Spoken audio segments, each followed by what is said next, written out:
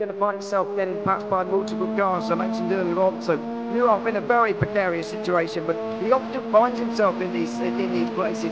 Doesn't qualify as well as he races. Only up front, they are getting with Lee Aberdeen and Luca Villani not very far apart at all here. So I just want to see how Alistair Haight deals with Marcello Kessler coming around the old hairpin.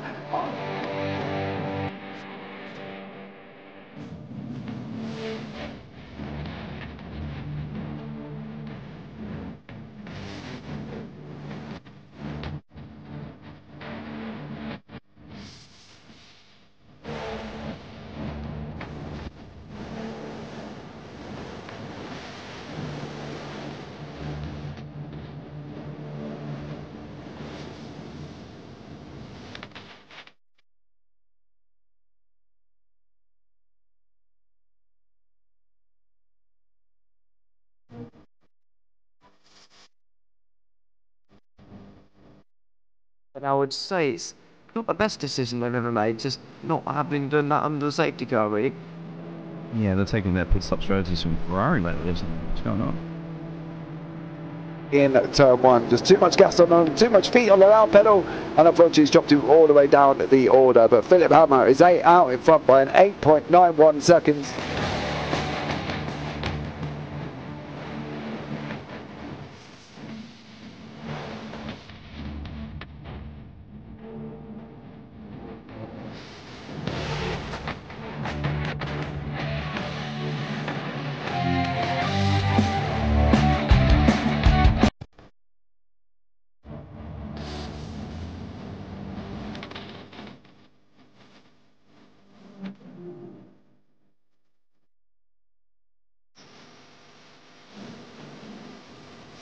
Oh, Dan Michael is a wall there, sir.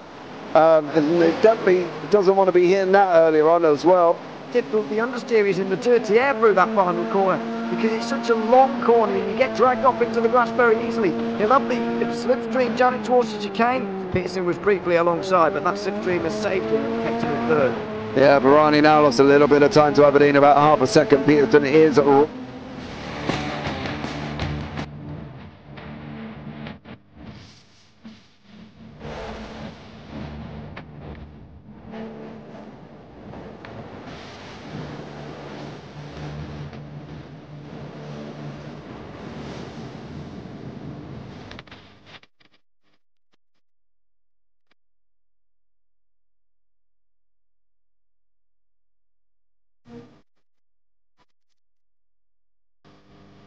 Pike's pushed more and forward up ahead. He's got out of line. Is now Pike going to have a go at Werrell? Don't push him off. He's in the championship fight. Jack Werrell chasing down Carl Jacklin. Burma down Rob Williams and Chris Barnes. Sensational run outside line now though for the heavy braking zone. Around the outside goes the Audi R8. Look how much Miller's come back into play. Exactly. Miller's still such trouble. He's not on second and change. All of a sudden Miller's back in play.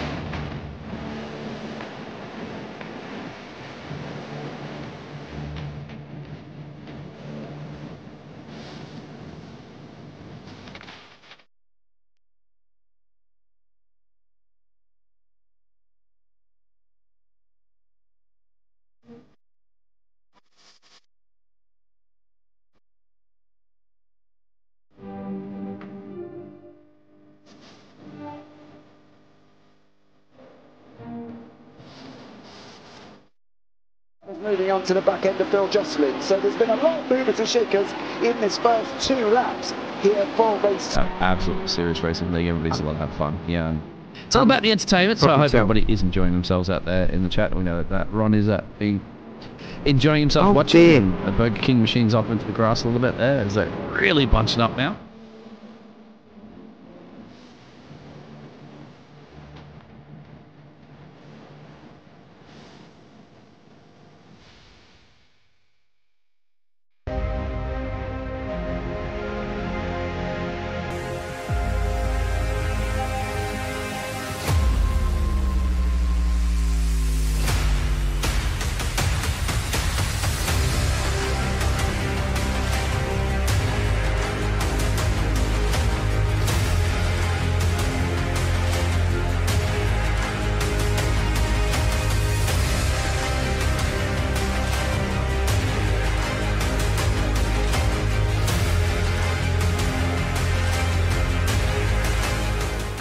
Does he have it? Medeiros is going to get it. Medeiros is going to toss it. They haven't got it. He's on the outside line though, going into the fastest corner on the circuit. Surely this can't work. Dominic Ligner has got a sensational run outside line now though for the heavy braking zone. Around the outside goes the Audi R8. Look how much Miller's caught back into play. Exactly. Miller's still such trouble. He's not on second and change. All of a sudden, Miller's back in play. Can Barry do it? Big Barry's going to do it. Big Barry!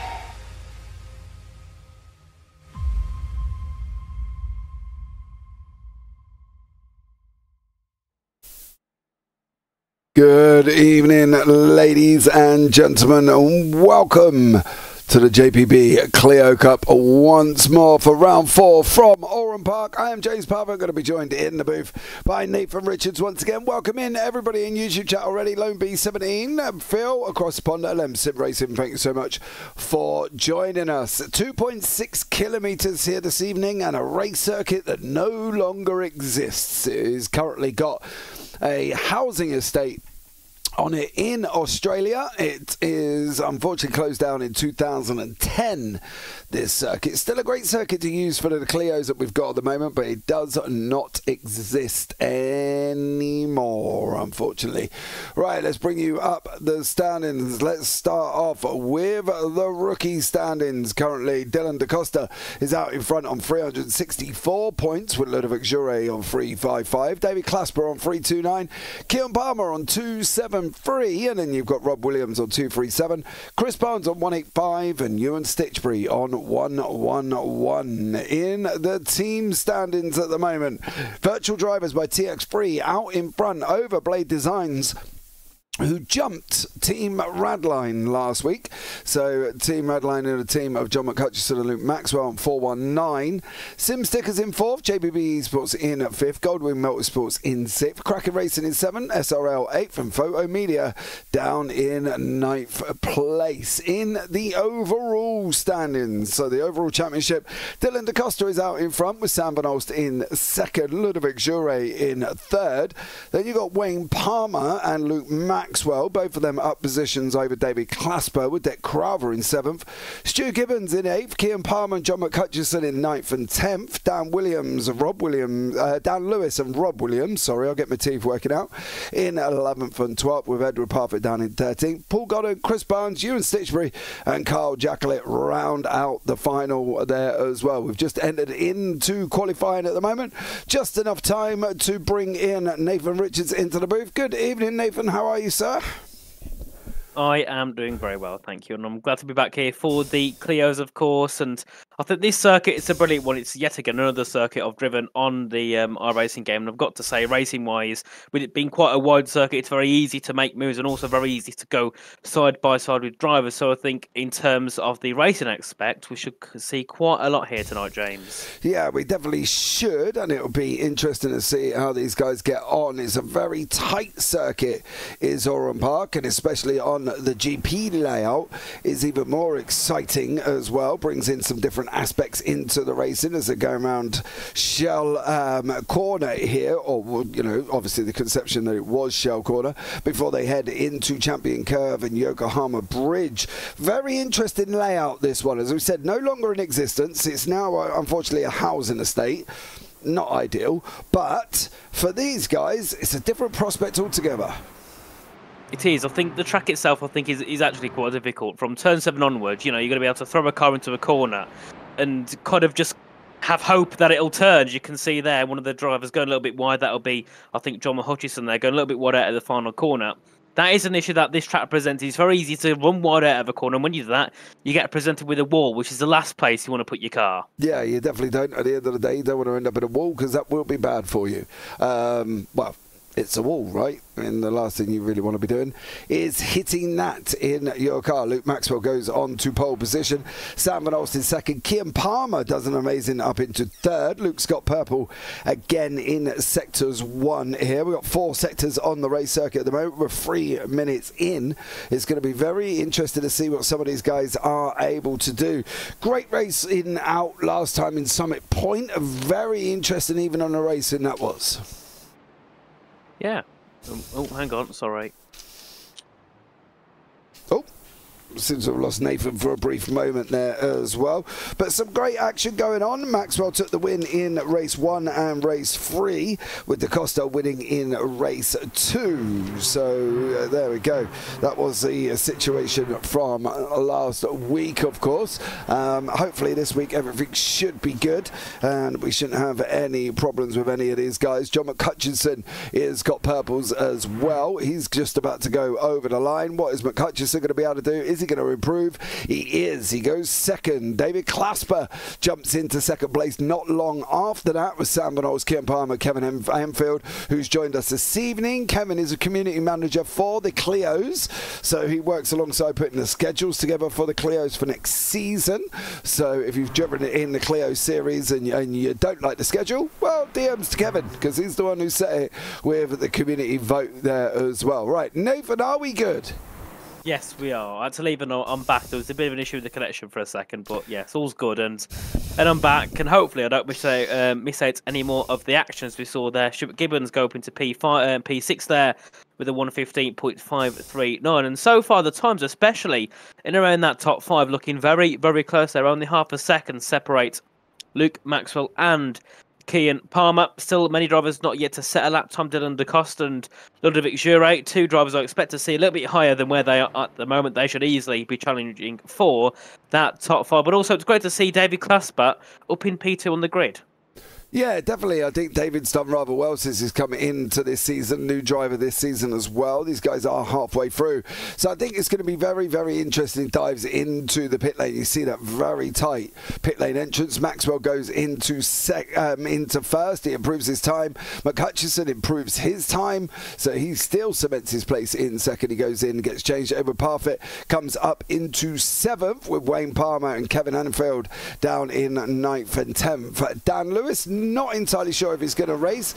Chris Barnes, Rob Williams, probably going to start from the back, and Ludovic Jure has unfortunately got a penalty, so he does not be able to qualify, and he will be joining us at the end of the race. Well, at the end of qualifying, of course, he'll come out onto track. So there we go. It's very interesting for all of these guys to determine what they've got to do here. What's going to be the best line?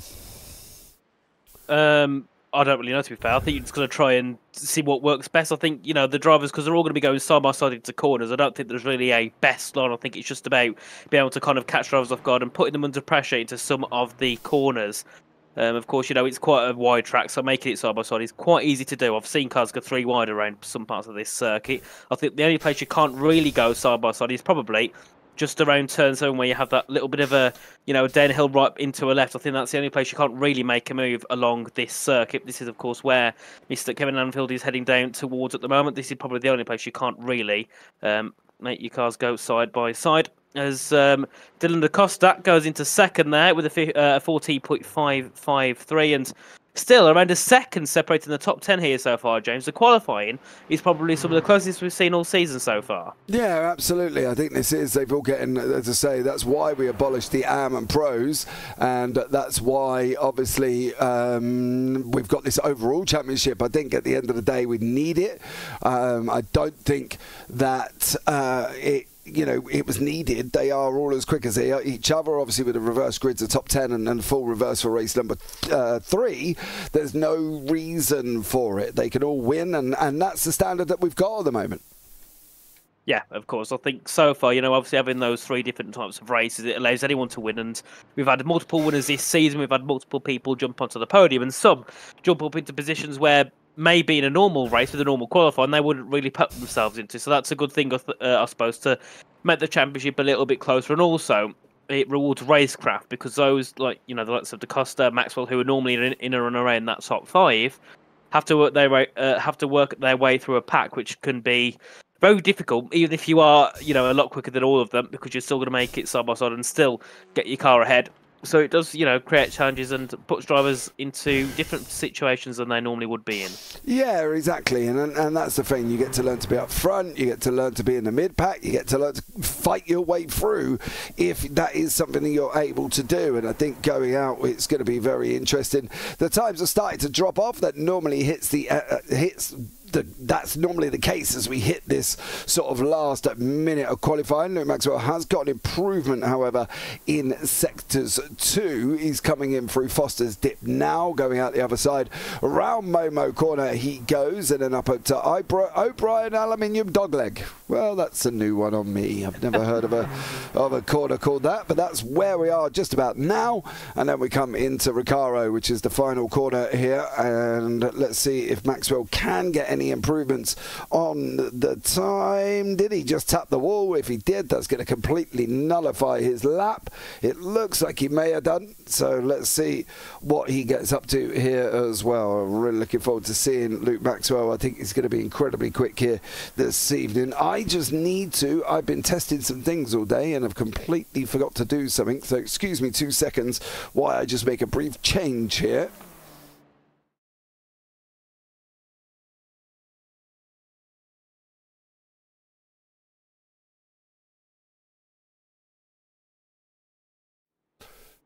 Okay, I'm back. I do apologise for that one. I did unfortunately make some changes earlier on and that affected the sound. So hopefully we will be back and you can hear the cars there as well. Dylan DaCosta on the race circuit coming down Foster's Dip. And he will be leading off. Got about 15 seconds. Not entirely sure if he's going to make this. It's going to be very, very close for Dylan DaCosta, but we will find out as the time goes on. He's got about 3 seconds. He's definitely not going to make this one. And Dylan DaCosta there, unfortunately, did not make it. Right, let's bring you up the grid for race number 1. Luke Maxwell is on pole position with Dylan DaCosta in 2nd, John McHutchison in 3rd, Kevin Anfield in 4th, with David Clasper 5th, Sam Reynolds in 6th, Kian Palmer and Edward Palmer, or JPB boys, rounding out road number 4. Then we've got Wayne Palmer, Stuart Gibbons, Chris Barnes, Rob Williams, Dan Lewis and Ludovic Jure, the final car on the grid. Exciting, yes. Is it going to be clean, do we think? Probably not. James, I don't think so. It's it's always chaotic, isn't it, in these cars? And of course, with this time, hopefully we get a standing start like we didn't back last week. Was it Summit Point or something? We didn't get the standing start, did we? Unfortunately. No, we didn't, but I believe we have this week. I know Mr. Williams has been making sure he checks the session over and over and over and over and over again. We know that there are glitches with an iRacing where it does modify the session for you, just because, why not, right? At the end of the day.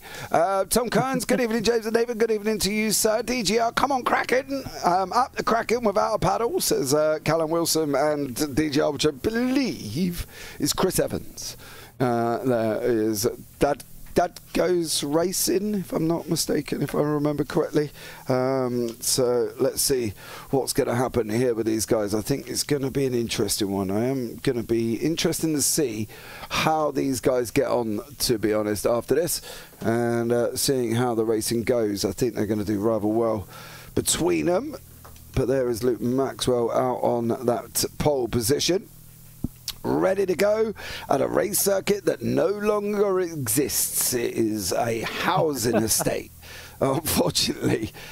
Not good for the guys in Australia, but to be honest, it's the way the circuits are going. Here goes the lights now. We're going to have 1, we're going to have 2, we're going to have 3, we're going to have 4, we're going to have 5, and now we're up and running, and now we are green, green, green as we're going to go down into the sweeper left-hander area. Is Luke Maxwell with a whole shot. Dylan DaCosta on the behind him. John McHutchison all the way to the left. Kevin Anfield in the middle. Sam Van Olsen, Kian Palmer there, tucked up in the top 6. It looks like David Clasper's just had a bit of a mare, unfortunately. He has gone off track right at the start, taking it free wide through the sweeper. That was going to end that way all day, unfortunately, for David Clasper, and down the order he goes. But it is Dylan DaCosta jumped Luke Maxwell, and now Dylan has got the whole shot. Yeah, into turn 2, Maxwell made a big mistake and cost him probably around half a second of time, and DaCosta went straight through and now leads away ahead of the 2 teammates, Maxwell and McHutchison, and then Kevin Anfield in the top 4 there, making his, I believe, first appearance here in this championship. So starting off well as he continues his way along this opening lap, and Van Os as well in the top 5 last week. He had a lot of battling, didn't he? And this time it looks like it might be a little bit more calmer for now. Only for now. We say that in the loosest possible term. Through the O'Brien aluminium dogleg for the first time. Down into Recaro. This circuit, well, it suits these cars. Is it going to suit these drivers? I know we've lost Dan Lewis already. Dan was saying he was having PC issues. To be fair, there's been a lot of that this week. I've spoken to about 4 people that have had PC issues, unfortunately, as we jump on board with Kevin Anfield here, the man from Australia. I did find out qualifying is taking place at 5 a.m. It is about 5:15 in the morning, give or take, at the moment for Kevin Anfield. So fair play for that commitment. Yeah, it's a very early one indeed. I definitely would not be doing that myself. I'd still be asleep by then. Oh, mate, yeah. Indeed, so brilliant. Oh, absolutely, mate. Yeah, to be fair, I'd be asleep as well. Saturdays and Sundays I have to get up at 5 a.m. to help my son with his paper round. So apart from that, I would be asleep. But Luke's trying here. He's got McCutcheon in front of him. He needs to kind of clear him if he can.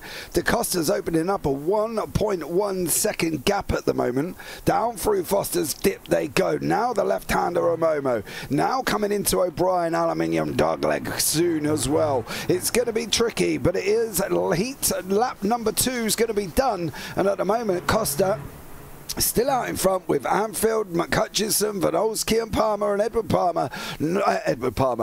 Parfitt not too far away. So these guys starting to do rather well. Gap starting to appear though, but it's kind of expected here.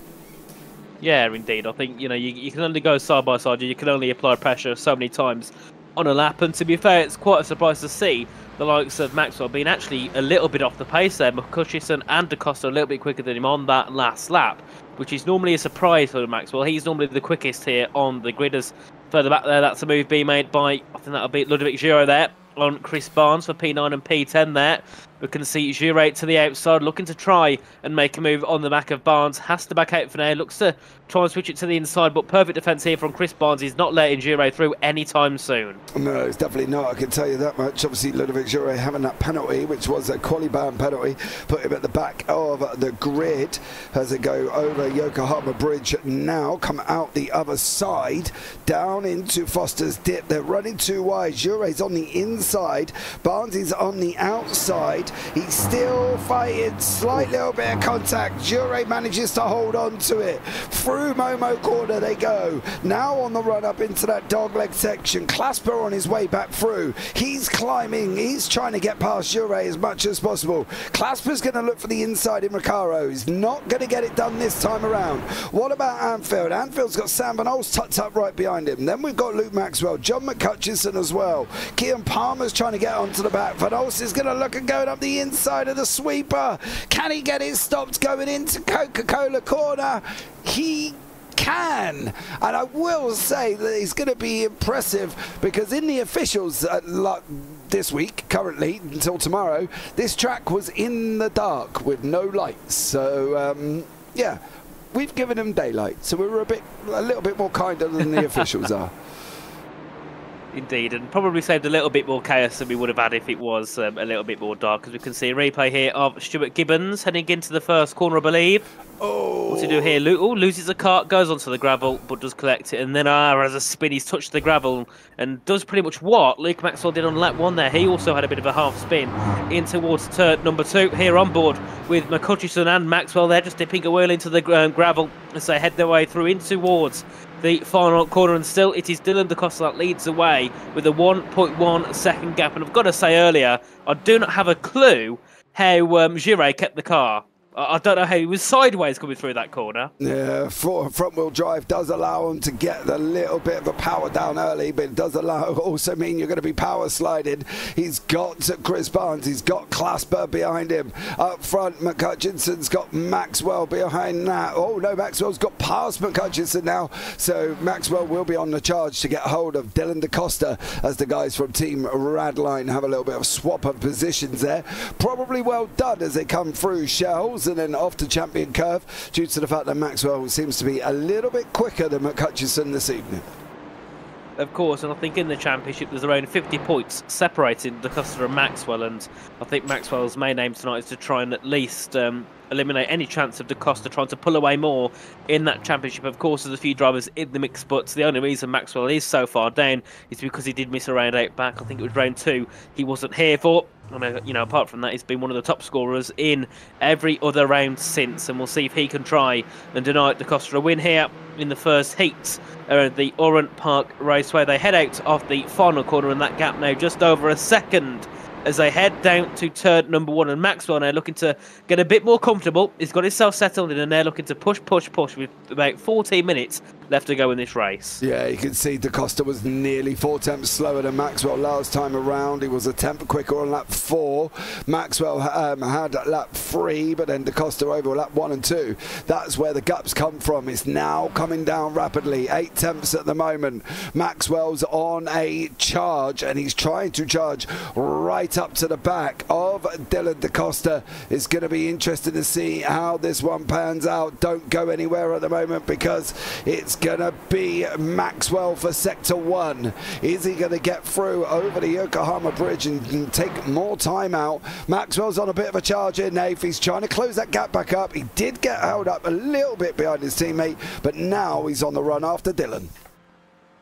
Of course, and you know, we've seen Maxwell before, haven't we? You know, when he's on the charge, he can apply the pressure, and Dylan will be quite scared and worried with Maxwell coming in so close behind, and that gap there just over a second as they head down in towards the final part of the circuit. And further behind as well, Van Elst in P4, still looking strong ahead of Kevin Anfield, of course. Sam Van Elst is our championship leader, I believe, at the current time, or at least he's very close to it at the moment, so he will also be looking to try, and if he can, catch up to the back of John McHutchison, who is in 3rd position. Fastest laps there, DaCosta yet again slower, this time by a better tenth and a half. Yeah, slower again. Maxwell's coming. It's going to be very interesting to see what happens with these guys. We've got Kevin Anfield. It's slowly getting onto the back of Sam Van Elst. We've got Kian Palmer trying to close him down there. Edward is just sat here trying to make his way forward, as well as trying to keep Wayne Palmer back. Obviously, Wayne is the dad, Kian is the son, and David Clasper and Ludovic Jure not leaving each other alone once more. They've cleared Chris Barnes now, and they're coming into nearly the final 10 minutes, but that gap up front currently 9 tenths. It looks like Costa's got a little bit more speed through that middle section of the track, so when we start going through from Coca-Cola turn 1 till we come out Yokohama Bridge, and then Maxwell just seems quicker for the rest of the lap, so it's down to Maxwell to kind of improve them times to start moving forward. Of course, because you know, you can see throughout the sectors, there's some sectors where Dylan's a lot quicker, there's some sectors where Maxwell is a lot quicker, and so far that's not working out for Maxwell, because he's still got around a 1 second gap. He needs to, you know, be comfortable in every single sector here ahead of DaCosta if he wants to catch up and try and fight for first place. As actually DaCosta was quicker on that lap there with a 14.464 there ahead of Maxwell, who did a 14.480 there, so not too far away from each other. That's a mistake there from Wayne. Is that Wayne Palmer there going off, or Kian Palmer possibly? I saw someone going to the gravel at turn 2. And it was Kian Palmer, unfortunately. Oh, it goes in far too hot. Nearly tags Kevin Anfield. Edward goes through. How long that will last, I'm not entirely sure, because it looks like Kian has got the pace of Edward this evening, I should say. More in sector 2 for Maxwell. Not a massive gap. 0.02 of a second he pulled out. He's got there. Costa's quicker in sectors 3, which is what we did say. Jure is just ventured off the side of the circuit, has managed to come back on, and Maxwell, what's going to happen over sectors 4? It is DaCosta again. They're kind of offsetting each other here, aren't they, with the way that the sector times are working, and Maxwell's not really making inroads on DaCosta at the moment. He's not, and to be fair, McHutchison is also making inroads on the back of Maxwell as well. He's very quick so far. At the moment, obviously, we still got around 10 minutes left to go in this race, and we've got Kevin Anfield as well looking to make a move on Sam Van Elst for P4 in this race as they head their way into turn number 2. tries to go around the outside. Can't do so. That's going to be Edward Parfitt. Locking up, it seems, there at turn 2, was it? Yeah, just completely missed his braking point after coming through the sweeper, and that's put him into the clutches of Ludovic Jure and David Clasper. There they are. Clasper's going side by side now. Round Shell Corner, you can see the high-rised curbs on the inside here at Oran. It is one of the features. They don't have the low flats. They've got an almost step curb on the inside.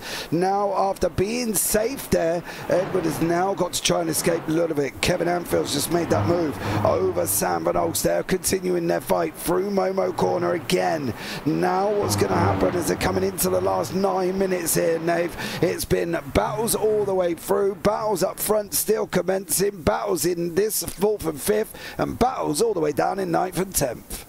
Of course, yeah. It's brilliant to see, isn't it, James, when we have battles all over the grid, as we can see Sam Van Olst here on the rear of Kevin Anfield. Once more, that gap increasing there to over 0.6 of a second. Further back, we can see David Clasper here on the rear of Ludovic Jure for P9 and P10, pretty much fighting for pole for the second race, which, of course, is a top 10 reverse grid.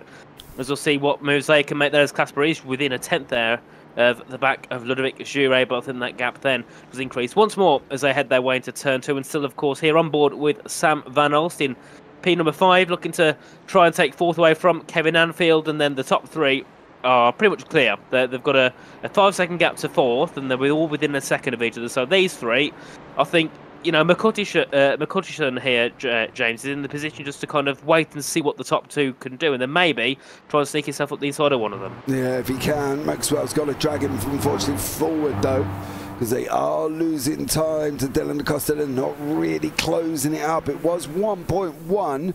It's now down to about 7/10. Acosta doesn't look like he's quite got it hooked up, but I think sectors 2, 3 and 4 save him, and that's where he makes up at that time. Kevin Anfield with Sam Van Olst. Van Olst not getting close, unfortunately. Clasper and Jure closing down on Edward Parfitt. He's got 7 minutes there, dear boy, to make sure that he stays in front. But Clasper and Jure, no slouches here. They've been involved, you know, they have their own little ta-ta-tas. Jure's been involved in a bit this season that, you know, unfortunately for him, that quali ban come and the stewards were like, right, no more, can't do it with you anymore. Oh, and that's going to be Ludovic Jure going deep at turn 2, and now dropping down to P11. That allows Chris Barnes through into the top 10. Bit of a shame there for Jure to make such a critical mistake here in this race, and we'll have to see what he can do here. And remember, because of the top 10 starting, obviously with it being 10th first and first in 10th, Ludovic Jure is 1 position away from starting 10 positions high, so he really wants to get back into that top 10 to kind of stop him from having any issue of where he starts in the second round as they head their way through in towards Foster's Dip. And so far you can see Jure pretty much pushing Chris Barnes through these next corners. The Virtual Drivers by TX3 car against the Kraken Racing car as they head their way over the hill now up to another right-hander. And this corner here, James, is very easy to, you know, it's very easy to kind of miss your mark, isn't it, in terms of the turning? Yeah, you literally aim on the right-hand side. You literally will aim at a target on a straight line and you will just go for it and hope that you've made the track on the other side. It is literally blind. It's not something that you can really line up. It's not something that you can sit back and think, okay, I've got to put my car here. You do pick a target in front of you. And Jure, dude, let him go. Thank you very much. Ludovic Jure does let Chris Barnes crack on. But it's interesting to know that that 1 position that they're fighting over is worth 10 on the grid. You're either going to start in pole or you're going to start in 11th. And that is what that 10th place means. It's literally that much of a split, isn't it? It means so much to people. Of course, as we can see here, though, Luke Maxwell has gained into the rear of Dylan DaCosta now. That gap being just over under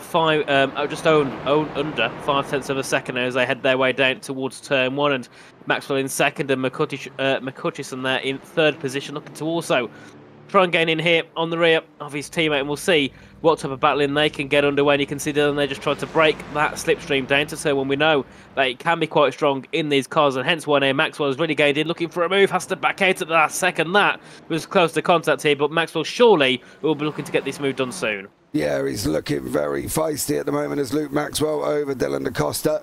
Round they go, round the right-hander here. I'm not entirely sure what that says, low B in 17. I've tried to use Google Translate, and it gave me something along the lines of he turns on Dylan everywhere, which I don't think that's quite what you're trying to say. So, you know, Translate come up with you're speaking French at me, but maybe you're not. As they go through Foster's dip and then coming out the other side, around the left-hander a moment. Now this is what we were talking about when we were saying you just aim. Right, you take the car to the left-hand side and you can see a tree on you there, and you literally aim it just to the right of the tree, and there you go through on that way. So that's how that corner's done. It's not, you know, you aim it at a focal point. It's kind of like Road Atlanta, where you start going up the hill at turn 1 before you go into 2 and 3. You aim at the tree at the top in front of you to know where your turning is for the chicane, and that is the same thing on the race circuit. You do aim at a tree. Ludovic Jure, well, he's aiming at the tree and literally trying to push Chris Barnes along here. These two having a great fight, very respectful. There was that one moment Jure did allow Barnes to retake the position after the initial contact. On board with Jure now. He's trying to go up the inside, is he? Well, he's not really making a massive dive on the draft. There he goes. He starts pulling out now. Ludovic Jure through the sweeper. Barnes gives him room. Is Barnes going to get it stopped? Is Jure going to get it stopped? That one place that's worth so much. Barnes is going to try to tight cutback on the inside. Is he going to now? It makes him round the outside here. Is it going to be able to get through? Chris Barnes at Shell Corner. He's not this time around. These two having a right little ding-dong. And Edward has also got now David Clasper right up behind him as well. So we've got 1, 2 and 3 battling out. We've got 5 and 6 nearly not too far apart at the moment. There is Kian Palmer. There is Wayne Palmer. Then we've got Edward fighting out with David Clasper. And then we've got Ludovic Jure having a scrap with Chris Barnes. So on it goes all the way through the field. But it's what we've seen all season, isn't it, James? You know, round 1, 2 and 3, we've seen the exact same thing. Everyone in their own little groups having a nice little battle and enjoying some brilliant battling for their positions. And we can see now Maxwell once more looking to gain in on the rear of Dylan Da Costa and actually gets past. Da Costa's made a mistake of thinking to turn 2 now. Maxwell has the lead. Da Costa in second. McCutcheon looking to make a move for second position as well as they head down to the corner. There's a bit of a spin. Maxwell gets collected. Da Costa takes the lead back again and McCutcheon into second place. Yeah, that was a bit naughty. Yes, it's it was a little bit. I think we're gonna have to see what the stewards come out of that one. Was he alongside? No, definitely not. Was never making the apex and was never alongside, unfortunately. So Dylan Da Costa, you could be in a little bit of naughty trouble come the end of this one, my dear sir, once the stewards get hold of it. But let's see now, can John McCutcheon bring that William Wallace fighting Scottish spirit? He does. Goes up the inside of Dylan Da Costa, round Recaro, squeezes him against the wall. And now it's all about what McCutcheon is going to do. Is he going to hold him up enough for Maxwell to come back at him? That's going to be nearly the final lap. And I say that in a loose term because they were literally on the cusp of that 1:16 on whether or not this is going to be the final lap. I don't see Barney anywhere unless he's taking the night off. Now, was the gap got up to 2.4 seconds? There's been a mistake again. If they came to contact once more, is the question. Da Costa's in the lead by over 2 seconds. Maxwell's in third. We'll see a replay here as they head into turn 1. Dylan Da Costa up the inside. Oh, and McCutcheon just goes really, really wide and into the gravel he goes. And the gravel there, it's horrible, isn't it? Because you get slowed down so much. But luckily, it doesn't feel like you're driving on ice, I suppose, is one thing. Yeah, well, since they added that depth to it, it makes it even harder there. This is going to be really, really close on whether or not what this is going to team up here and say whether this is the final lap or there's going to be one more. He's got about 10 seconds. We're going to have to play this one by ear, I'm afraid, guys, because I didn't see Barney. It is the checkered flag. They have decided it's the last last lap of the race. Dylan DaCosta's going to come over the line in acrimonious circumstances, I'm sure, and I'm pretty sure he will take the victory, but I'm also sure he's going to take a penalty there, Nathan. That is without a doubt. Yeah, I think a penalty is definitely on the cards there, indeed, for DaCosta, though. A little bit late. I don't think it was even close to being intentional, but it was just a bit of a late misjudgment, and we've seen it before around this circuit by multiple drivers in the past in this race. It can happen. Ludovic Jure did the same thing to Chris Barnes a corner earlier, as we can see here. This is Ludovic Jure heading through. Oh, and locks up heavily, doesn't he, into there, and that does allow Chris Barnes to slide back through and will take 10th position. So Jure will be starting from 11th position as we can see the grid for the next race.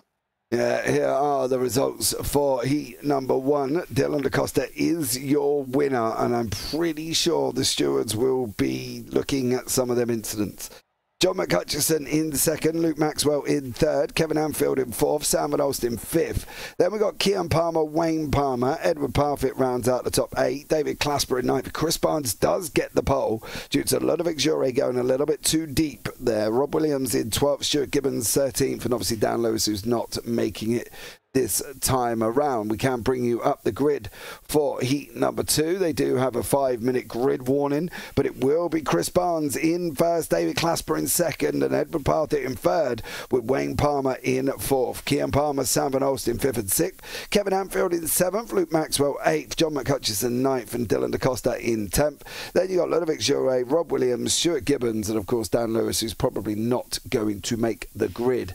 Very interesting race, and I think this reverse grid is going to make it even more interesting.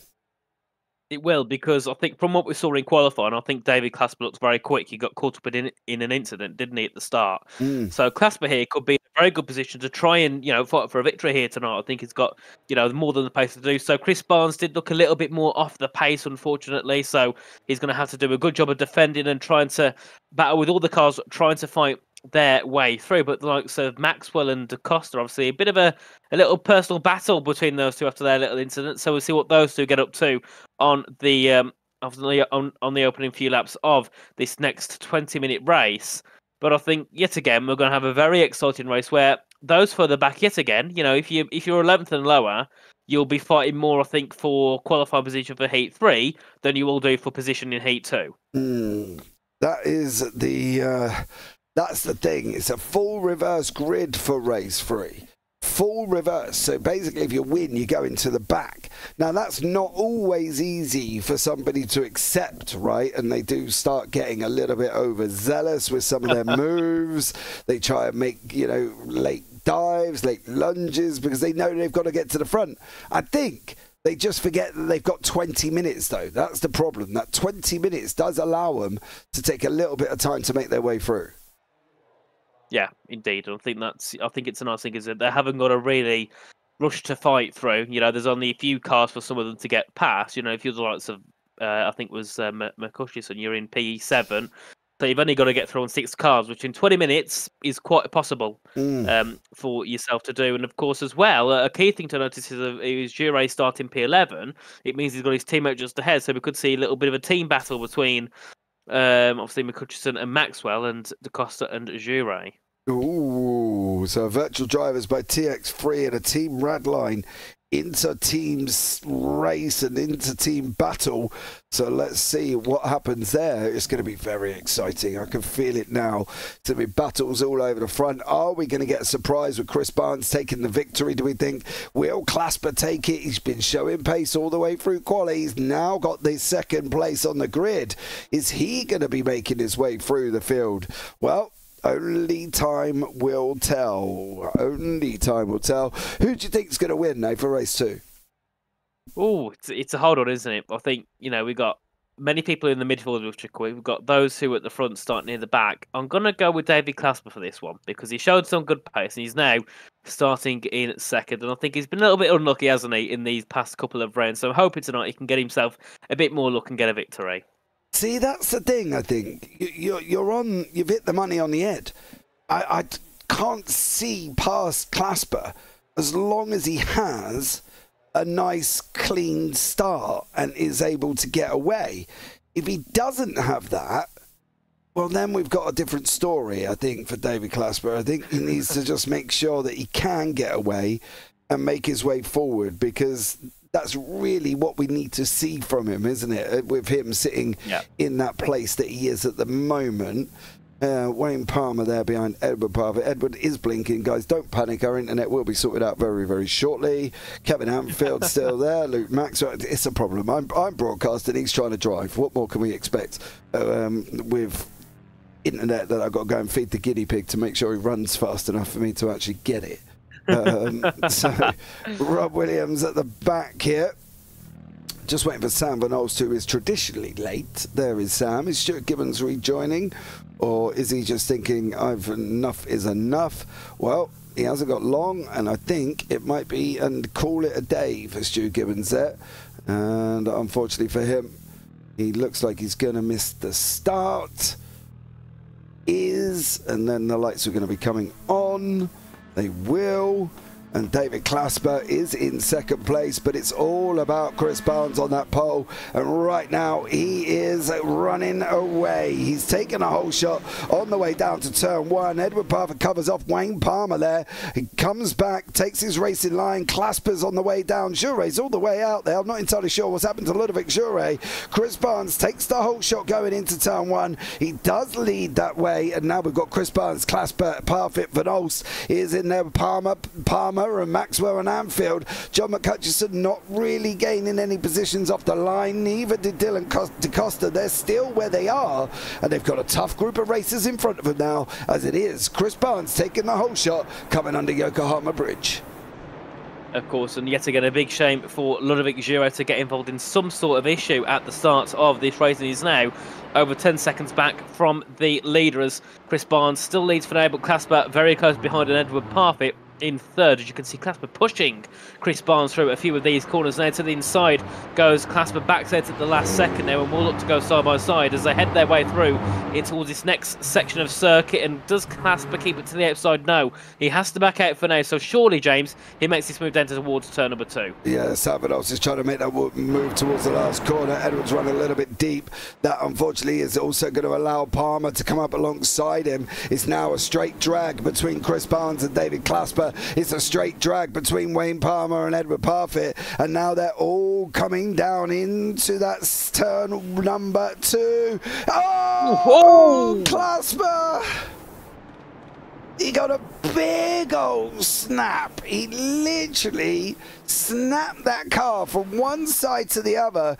Boom, boom, there it goes. And unfortunately for David Clasper, gravel trap all day, and that was just purely on his own. But Samados did clear Edward there, and now Edward's got Wayne for company. These guys battling it out for 2 and for position number 3 at the moment.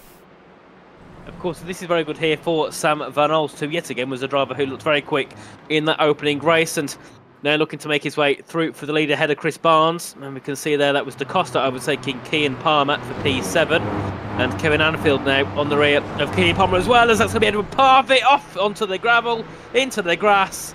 And luckily, doesn't get much damage there. Well, he doesn't get much damage at all. As you can see, they're just dipping it into the gravel, and the car just moves away from him, doesn't it? Nothing he can do to save that. No, that is just stay out of the gravel, son.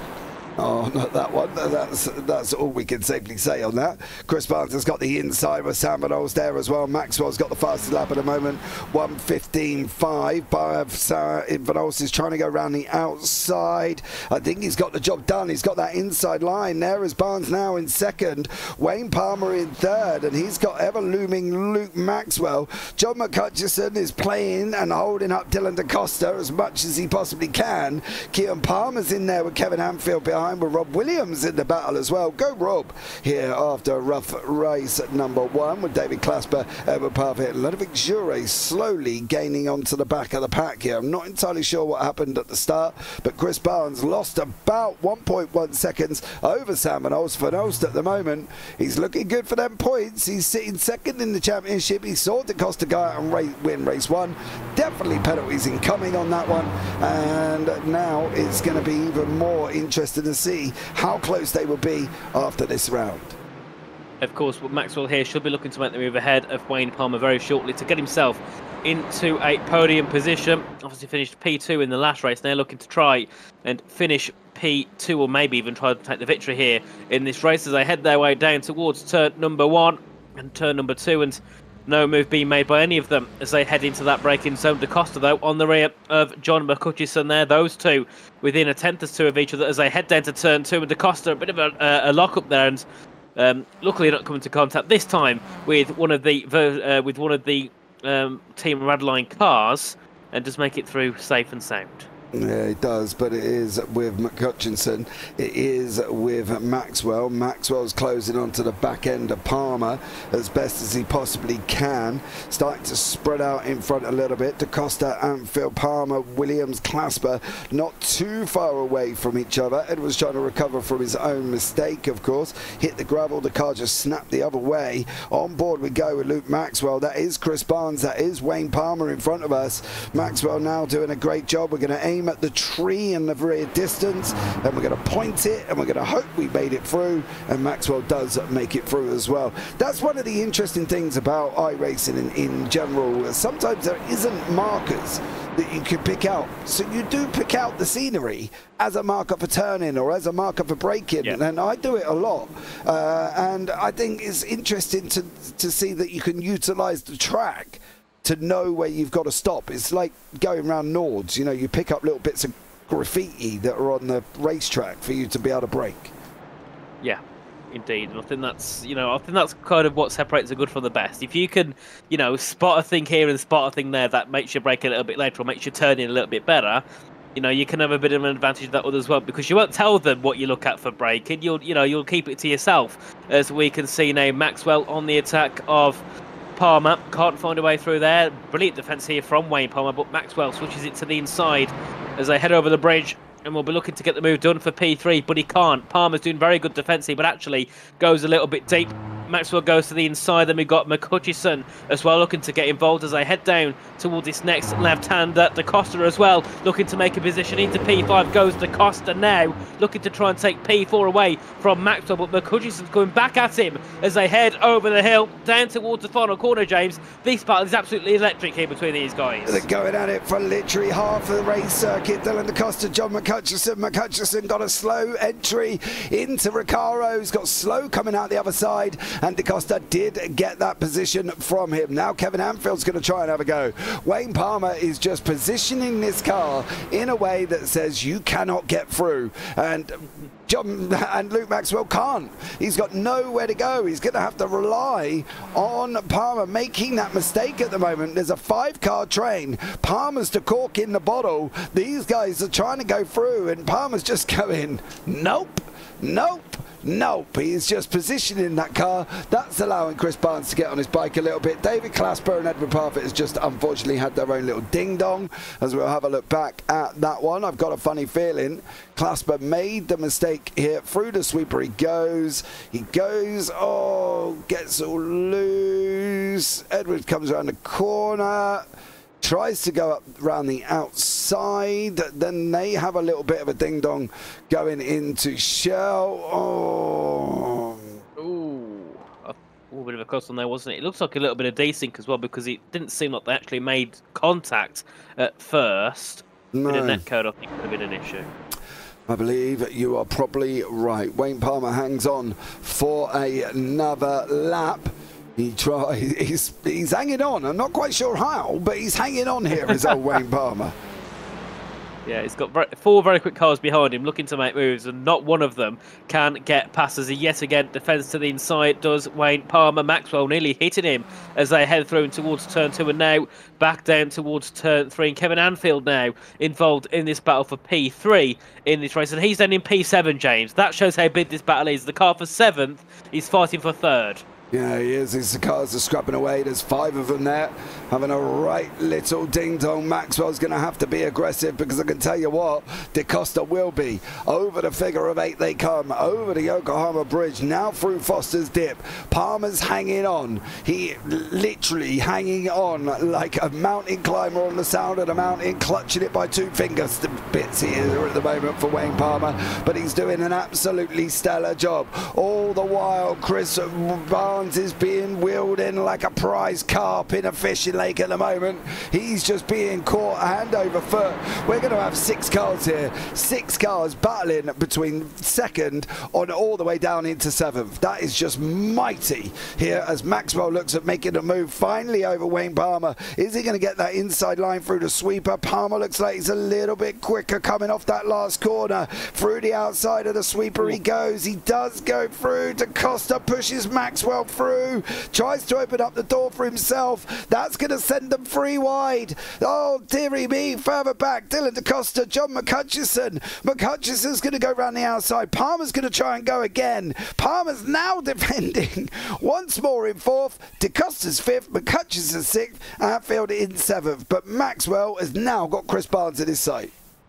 Of course, and I think now, you know, Chris Barnes, I don't think he'll defend as hard as Wayne Palmer did there. It should be a bit more of an easy move here for Luke Maxwell, who's going to be looking to try and take Peter away. That's DaCosta and spinning with, I think that was McHutchison there, heading through and towards Foster's dip. I saw there one of the cars going round, a bit of contact there. I think we caught it a little bit too late, and let's see what happened here.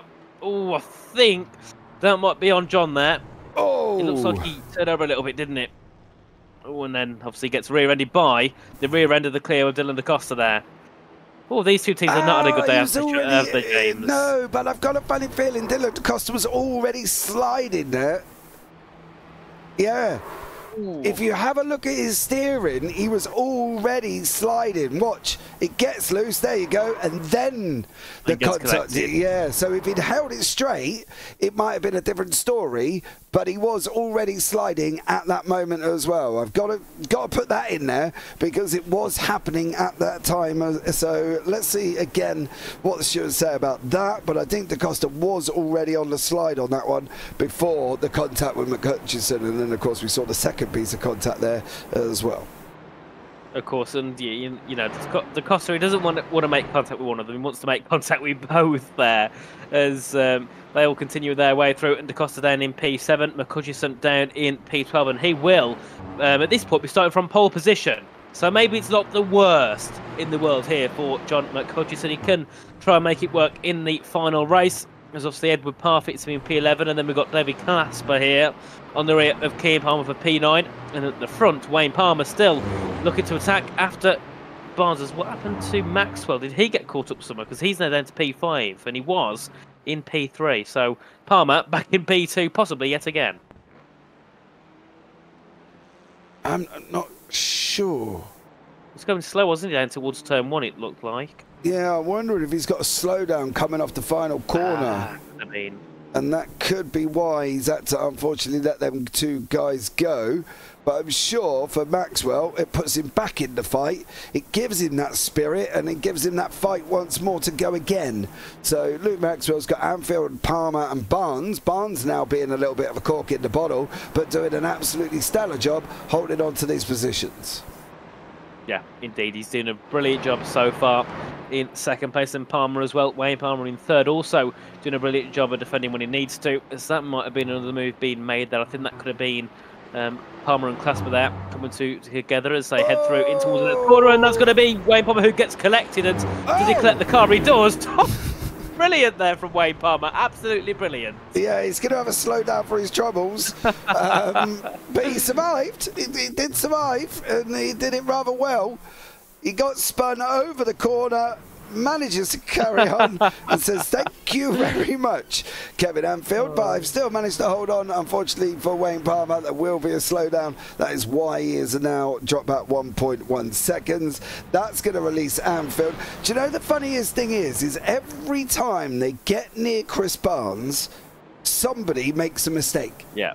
Every single time they get within about a second of Barnes, and then there's contact. Then they get within a second of Barnes, and then there's contact again. And at the moment, Barnes is saving because the others can't get it right. So go Chris Barnes for second place. You're doing an absolutely stellar job. Edward Parfitt been off the circuit here as well.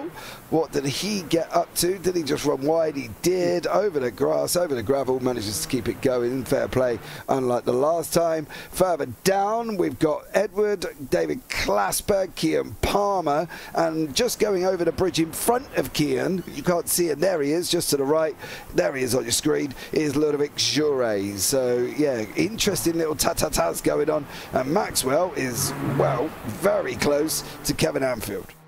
He is indeed here, looking to make a move for P3 as they head into the final corner now. Back down towards turn 1 they go, and well, all this battling has helped Chris Barnes, and it's also helped heavily Sam Van Olst, who leads by 6.5 seconds nearly here in this race, as Luke Maxwell looking to make a move here on the back of Kevin Anfield into turn 1, has the inside line. Will look to keep it to the inside, breaks later then to turn 1, hops the curb and then breaks even later into turn number 2. Can he get the move complete? I think he can. Round the inside he goes, and into P3 goes Luke Maxwell. Yeah, you can just hear Chris Barnes in the car. Drats.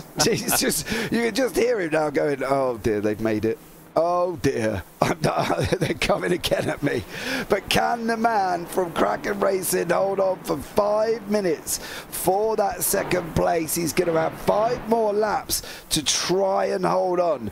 Dylan DaCosta, Rob Williams, Dylan in a car that looks like it's been a little bit battered here. You can see it on the rear end as he goes past the camera. Look at that, he's a little bit crinkled. He looks like my wife after driving in the car park, I can tell you that much. Yeah, unfortunately, Dylan DaCosta trying to clear Williams. Williams trying to hold him up as long as possible. Of course, and these two looking to battle still. Rob Williams now under a lot of pressure here from DaCosta, who looks to stick up the inside into the final corner. Looks for it. Can he stick it up the inside? He can. Loses the rear a little bit. They go side by side on the exit down to turn 1. Who gets the best run? And DaCosta, you can see there, bit of a battered rear of the car. You can see a few dents in the on the rear of his car as they head down to turn 1 here. So a bit of damage for Dylan DaCosta as they head into turn 1 and turn 2. Can DaCosta find a move? He has to go to the outside and then has to try and switch it back, but he can't, can he? Oh, Dylan. Steady. Yeah, DaCosta obviously with that damage after that contact with McCutchinson. That spun him backwards into the side of McCutchinson. And Edward Parfitt's in the pit lane. David Clasper's in the pit lane. I'm wondering if that's because of damage or because they both got drive-throughs. I think it could be more drive-throughs here for these two. They come out the other side, they don't stop. Well, Edward's clearly got a drive-through. David Clasper's clearly got a drive-through. And now Luke Maxwell has got Chris Barnes. And unfortunately for Barnesy, he's been dragged into it here. Of course, and we'll see now what Chris Barnes can do to defend here from Luke Maxwell and Kevin Anfield as they round the final corner down to turn 1. 4 minutes-ish left to go, about 3.5 to be precise, as they head into turn 1 once again now in this race. And we'll see, can Maxwell get the move complete? Can he find his way into P2? After finished, I believe it was second in race 1. Looking to do the same here in race 2. Barnes defends to the inside. Maxwell can't find his way past, and there all that battling allows Anfield to get a good exit and try and put alongside. Maxwell can't do so, has to back out for now, unless he sends it here on the rear of Maxwell. Round the outside he goes, and he can't. No, he can't there. He's trying. He's trying. Barnes is holding a station. Chris Barnes through champion curve is being a champion at the moment. Over Yokohama Bridge they go. Barnesy spits up a little bit of dirt. Now Maxwell's coming again. We've got about 3 minutes, Chris. You've got about 3 laps, dear sir. That is it. Can you hold on for them 3 laps? Well, I don't really know if that's gonna... Is it gonna be possible, do we think? Well, we'll see in around 3 minutes' time. It's going to be hard, but I definitely think it will be possible here from Chris Barnes. But then again, Maxwell's got a good run, hasn't he, down towards turn 1 this time around here, using that slipstream here on the rear of the car. And then Anfield behind and Palmer as well, getting involved once again, possibly with this battle for P2 in this race. And Maxwell trying to prepare the car to the outside to then bring it back to the inside. But Chris Barnes knows that's what he's got to do. So defends the inside line as they head into turn 2, goes deep. Now Maxwell is ahead on the exit, and now Kevin Anfield's turn to try and make a move ahead of Chris Barnes. Oh, Barnesy break! Barnesy break! Oh! Chris Barnes did manage to hit his braking point there through a shell corner. He jinked out behind Maxwell, and that normally takes away your vision, normally takes away your braking point, and that normally causes disaster. But Chris Barnes did manage to do that. He did manage to get it stopped. Wayne Palmer's coming again. All the while, Anfield's gone side by side through Foster's dip at the moment with Chris Barnes. Barnes is going to have the inside for Momo. He manages to make it light there. Now he's got up through the dog leg. I'm not going to call it his full name. It's massive. Now is he going to be able to hold on? Anfield again trying to... Oh, Party! Oh, blimey! Well, he's getting his elbows out, that's for sure, isn't it? Well, oh, I think Papa got a slowdown, didn't he? Yeah, looks like it, but that also looks like Kevin Anfield, the man from Australia. I hope you know a good plastic surgeon, son, because your name is at Oran Park, I can tell you that much. After Chris Barnes just literally chopped your nose off there, and, well, there we go. Williams and Jure running side by side down through the sweeper. Oh, get it stopped a little bit. Get it stopped, son. Does get it stopped there and does manage to make it past Robert Williams. But I can tell you what, how Anfield did not lose his nose there. That was just insane. Yeah. Oof. It was a scary one, wasn't it? It was a scary one indeed. As this is Chris Barnes still defending ahead of Kevin Anfield for P3 as they head down in towards this next right-hander. Can Anfield find a way past? Has to go to the inside, but you know, because of these corners here in the final sector, you can't really find a way through. No, I agree. The way the corner makeup works like that, you can't. Sam Bonos is going to come over the line. He's going to take the victory. That white flag does my nutting at this circuit. It's so close to the time limit. Luke Maxwell comes over to finish in second. The line is quite far down. Did Chris Barnes do it? Has Kevin Anfield got him? Anfield, he's got him at the line. Oh, Barnesy. So close. It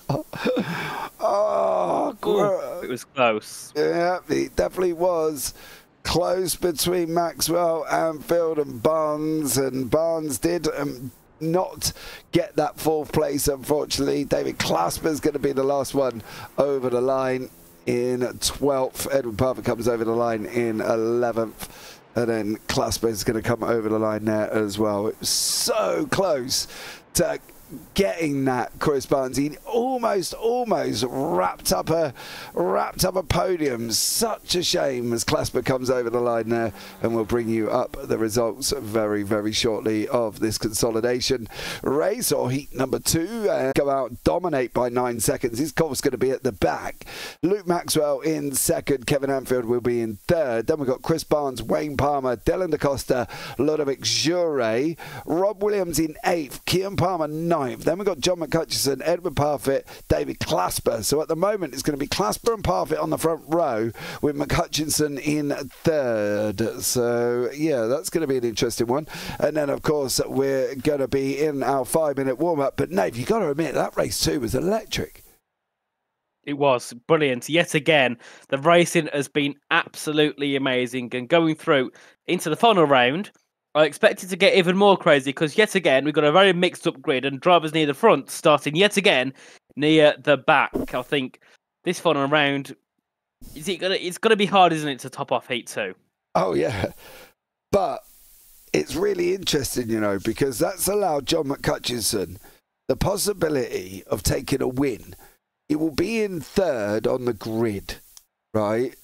So he's got Edward in front and he's got David Clasper in front. Now, last time Clasper was on pole, we bigged him up and said it's his chance for a win. And it didn't work out so well, did it? So I'm not going to say that. I'm just going to say, do we think McHutchison can get it? Maybe. We'll be cautious this time. Yes. Okay. Cautious. We definitely were. Literally, Nathan's got splinters in his bum there because he's just sat on the fence that much. I'm cautious. No, you're sitting on the fence. Don't tell lies. But yeah, let us know what you think of the racing so far, guys. If you are in chat as well, don't forget, like, subscribe, turn on the bells, because that would be absolutely amazing.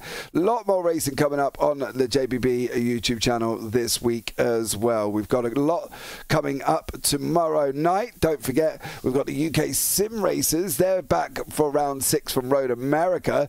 We've got the Almost Pro Championship round 7 from Belgium. That's F123. And then later on in that evening, we've got the Tier 1s round 6 from Abu Dhabi. That's from the Prospects E-Racing League. That's also F123. And then we've got the BSC from Talladega. So Dega, we're going to love a little bit of Dega. And then on Wednesday's round 4 for the JPB GT4s there at Spa-Francorchamps. Further on from that will be the Prospects Tier 2, round 7 from Saudi Arabia on the Wednesday night. Then we've got a Radical Race Series from round 6 from Mount Panorama, where you'll see John McCutcheon and Luke Maxwell will show you how good they are in that one. So a lot of more racing coming up. We've also got the TSRC round 2 GT3s on Thursday. That's from the Red Bull Ring. And then the F4s from Oschersleben for the TSRC on Friday. Then we've got the WCCS around 7 from Monaco, and then it goes into Sunday where we've got the Coffee Cups, the iFormulas, the FTR events and the IGP, and also the Sim Race for Simpletons round 3 will be on early Monday morning, unless you're a night owl, of course, and you want to stay up and watch it. Commentator's Curse, no, doesn't exist. Doesn't exist. Yes. No, it's a commentator's coincidence and a skill issue. I'm taking that from Zach Sweeney. That's what he said. Well, is it a surprise that Zach said that? No, we have arguments about the commentator's curse quite a lot. Yeah, because we've all got different opinions, and that's the thing. Some of us think we've got it right, and some of us think we got it wrong. Who killed who? Well, Nathan killed David Clasper in race 2. Yeah, pretty much. Said, pretty much. Yeah. Clasper for the win, and he goes and gets it all wrong. So was it on the first lap as well? It was. I believe it was on the first lap on turn number 2, to be blatantly honest. So there we go. But no, I'm not. We're going to sit on the fence. I'm not saying Clasper's going to win. Clasper's on pole. Clasper's on pole, I think, alongside Edward. Edward's got John McCutcheon coming up behind him. So yeah, going to be an interesting one. It will. Yes. But when isn't it interesting here? Well, that is the question. That's the thing. You know, we know obviously we're lower on numbers than normal, but to be fair, that hasn't really affected the racing at all this season, and the racing's just been absolutely exceptional through everything, and I think I think it's going to continue, to be blatantly honest, because I don't think it's going to stop. The racing has just been absolutely exceptional all season. Coming to the end of the 5-minute warm-up, and we will be able to bring you up the grid for race number 3. Final race of the evening, full reverse grid. I'm bit worried about how this is going to go, I've got to be honest, but let's see here. It will be Clasper on pole, so ignore the top 2. Dan Lewis and Stu Gibbons are not taken to the start. So it's David Clasper, Edward Parfitt, John McCutcheon, Keaton Palmer, Rob Williams, Ludovic Jure, Dylan DaCosta, Wayne Palmer, Chris Barnes, Kevin Anfield, Luke Maxwell and Sam Van Olst. So fast guys at the back coming through. To be fair, I can't really say that in this season because they've all really been as quick as each other. They have, yeah, they have indeed. And do we have Stuart Gibbons still with us, or did he depart? No, he's departed. I remember he went to the pits after race 1. Yeah. So we'll have no Lewis and Gibbons on the grid then. Right, okay. Well, no Lewis and Gibbons. So it's Clasper on pole. Yeah, Clasper on pole. Edward's getting a little bit of a blink on at the moment. I'm sure he'll be back and up and running shortly once he starts the race. For some reason, it does it on the grid, and then when he gets underway, it doesn't really do it. So, weird. Yeah, it's not the first time, mate. And to be honest, I've seen that in lots of officials as well. Lights are going to be coming on. We've got 1, we've got 2, we've got 3, 4, 5. Round heat number 3 at Oran Park is underway. David Clasper's got the whole shot at the moment, going down into turn 1. Parfitt's still holding on to 2nd. Palmer's into holding on to 4th. Kean Palmer. McCutcheon's trying to come around the outside like an absolute banshee already. He can smell the win. Can John McCutcheon? Can Clasper hold on? Well, he's held on for longer. Maxwell's off the grass. He's off the grass in the background, manages to hold it and get back on track. And these guys still fighting out with Ludovic Jure not really getting away at the start here. Not entirely sure what's going on with Ludovic Jure this evening, but John McCutcheon, wow, has just gone and cleared Edward Parfitt. And now it's McCutcheon and Clasper going at it. Well, yet again, brilliant, isn't it? Brilliant scenes here in this race so far. There's that someone going one. That's Kean Palmer dropping down to 11th. What's happened there? Whoa! Oh. Hold up. Well, that answers it. Oh, he's gone wide, hasn't he? Yeah. And he's gone. Oh, I think he's took a trip into the wall. Oh, Well. Kean Palmer there. Not ideal, as he's now out. But David Clasper and John McCutcheon continue their fight. Edwards got Dylan DaCosta. Maxwell's coming into contact in the background. Chris Barnes. Oh, well, that was exceptional. Well, this is one way of doing another it. one. Yeah, watch. Yeah. He gets contact, holds it one way, holds it the other, holds it again, and then just a little love tap on the wall. I wonder what that looked like from the inside of Chris Barnes' car, because I reckon that was quite spectacular, to be fair, as he comes around the final corner. There's contact with Maxwell, goes the other way, full lock it again, just taps the wall. That's not a bad ending to what could have been absolute disaster. Yeah, it could have been a lot worse than it was indeed. And for now, we've only got 10 runners left in this race. And Clasper still leads ahead of McCutcheon and Parfitt in 3rd, looking to try and take a podium here for the JPB Esports team. And I'm sure James secretly is gunning on from here, isn't he? No, I don't show any preference whatsoever towards him. When he's been a plonker, I tell him he's been a plonker. When he does something well, I tell him he does something well. So no preferential treatment here whatsoever, despite the rumours. It does not get preferential treatment. If he's been an absolute plonker at times, I go down there and I tell him he's been an absolute plonker. But there we go. But he is at the moment holding on well. So can he... Oh, gee whiz, Dylan. Where are you coming from, son? Coming from a long way back there. Did Dylan DaCosta. Edwards going to have the inside now. So let's see if he can hold on to it. Or did DaCosta just get the speed? Yeah. He did. Clasper and McCutcheon still going side by side. Parfitt and DaCosta still going side by side in the background. You can see them there. As there is DaCosta, there is Clasper, there is McCutcheon, there is Parfitt, there is DaCosta. This front battle 2v2 at the moment. Yes, McCutcheon did make it through. Yes, Dylan DaCosta did make it through. And now Edwards got Sam Van Olst for company. Yeah, Sam Van Olst there, a very good run as they head their way through into the next couple of corners here. Can we see Van Olst with a move? He's looking to close in here, but couldn't quite do it at the time, so has to back out for now. And Luke Maxwell looking to also get into that battle, as we can see. Here, cast up in the rear of McCutcheon here, looking to fight for the lead. And so far, looking like that could be the lead done and dusted here for David Clasper, as we can see as well. Luke Maxwell making a move ahead of Edward Parfitt, and they're looking to gain in on the back of Sam Van Olst. Yeah, I don't know. I think you're a bit premature. I do think you're a bit premature with the whole it's done and dusted. I think that's a little bit harsh, because Clasper was quick. This is what I don't get. Qualifying, he had pace, and there was... Yeah, I don't know. It's a shame. It's just amazing how sometimes the nights kind of happen. But Olst is going side by side with Maxwell. They've just gone round the shell corner. Coming into champion curve, Maxwell's going to have the inside. Edwards trying to follow Maxwell through. Not a bad idea there, son. I'd probably do the same thing, to be blatantly honest. Not going to make it through this time around. And there is Edward. There is Sam Van Olst. There is Maxwell. See, Clasper's not giving up, Nath. I think you're a little bit premature.